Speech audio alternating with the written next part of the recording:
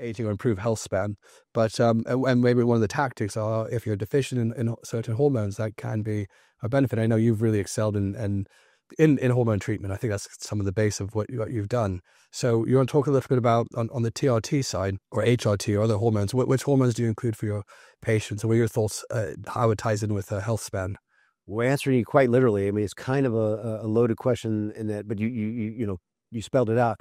For my patients, we can replace all the hormones, but my patients typically aren't interested in but one or maybe two, possibly three hormones. And more specifically, testosterone is the one that, like the old Saturday Night Live skit for Shimmer. It's a floor wax. No, it's a dessert topping. It gets your attention because it does so many things. And people are usually coming in for a lack of energy, a lack of libido, just a general lack of, good sense of well-being. And again, I say it all the time, as the French say, joie de vivre, right?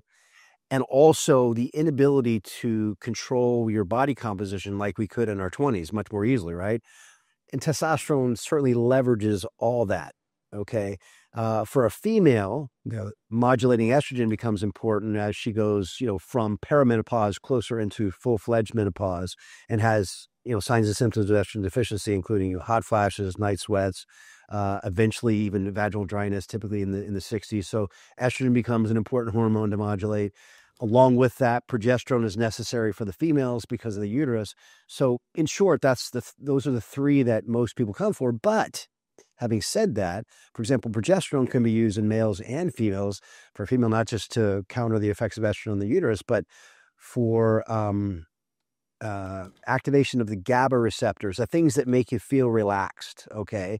It's not going to act like alcohol or a Valium or something like that, but that's just one example of another use for them. And we were talking earlier about, Pregnenolone as something that helps with cognition, in mood, obviously, in some way, memory, your appreciation of color. Now, most people don't come into my office and say, I'm kind of losing my sense of color in my sight, so it's not one of the sexy hormones, but again, we can use different hormones than the top three, we'll call them. What are your thoughts? Do you think that pregnenolone converts into allopregnanolone a bit, or does the dose make a difference? Because there was I think a new drug that came out in the US, that I think is IV treatment for allopregnanolone, or? Well, that's a great question because, first of all, for it to be converted into 5-allopregnanolone and dihydropregnanolone, okay, orally works much better.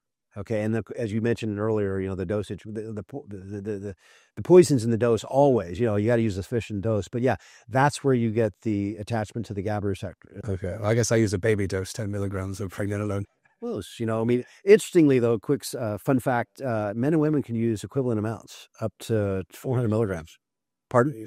I've been using 50. Yeah, and you find that else? That's good. I find it calms before, so I use the pregnenolone before bed and DHEA in the morning. A low dose again, 10 milligrams. Yeah, because DHEA can tend to give you a little bit more energy, whereas the progesterone, obviously taken orally, should help you relax. Though DHEA helps also reduce anxiety as well, right? Well, that sense of well-being, and this is where it gets really complicated, and I argue very fun for us anyway, because you have to mix and match, and you have to adapt to the individual and find out how they react to it.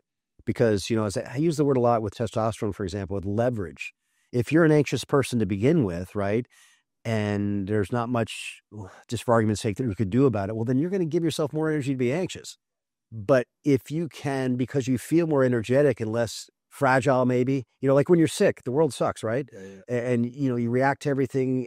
But, if you're feeling like, oh, I have confidence, I feel better, you're less likely to feel down or anxious because you don't feel like, oh, the world's coming down on me. So you see how it can react differently for different people. Of course, yeah. Everyone reacts differently to testosterone. We've had the stories of the testosterone cream and the patient's up all night and they're full of worry. And other patients, they take it and they're absolutely brilliant on it and they love it and it's changed their whole life. So everyone's so individual, and you've probably seen that too in your practice. Yeah, so it makes it fun for us, but maybe not so much fun for that individual patient, right? Do you measure the pregnenolone on certain, or do you measure you mean for or DHEA for the essays? Absolutely. Yeah, no, we had one instance where an older somewhat small lady was sent home to come back for another draw because they were taking so many bottles of blood. It's a joke, but yeah, I mean, we try and be as comprehensive as possible and reasonable. She's the only one, and I don't know what the lab assistant was really thinking about, because you should be able to give 11 vials of blood or whatever without having an issue. But the point being that all these hormones, back to your earlier question, can be manipulated and do have some value in doing so if you and the patient are willing to do so, right, Jordan? I mean, how many times does someone come in and say, well, I feel great on testosterone, doc, but I'd also like to adjust my Pregnenolone and my DHEA? I mean, it's usually something that we have to introduce because we're treating a sign or symptom rather than the patient's raising their hand, right? At least for me. Yeah. Or for fertility reasons, to preserve or return, fertility or limit its loss. I've also found, though, that in certain cases it can be used, and it's not often, but we were speaking at lunch about intratesticular estrogen, which can affect your libido. So occasionally I'll use it for that too. How about you? Yeah. Do you believe that HT implementation improves the steroidogenesis? Since when you inject testosterone, you shut off the testosterone production from progesterone, pregnenolone, progesterone, etc. So when you introduce the HCG, you improve the whole steroidogenesis, or it's a myth? Well, good question. We'd have to do the studies, the properly designed studies. Again, we were talking about that at lunch. But it makes sense theoretically that, you would have what we refer to as backfill, right? If you were producing some endogenous testosterone in the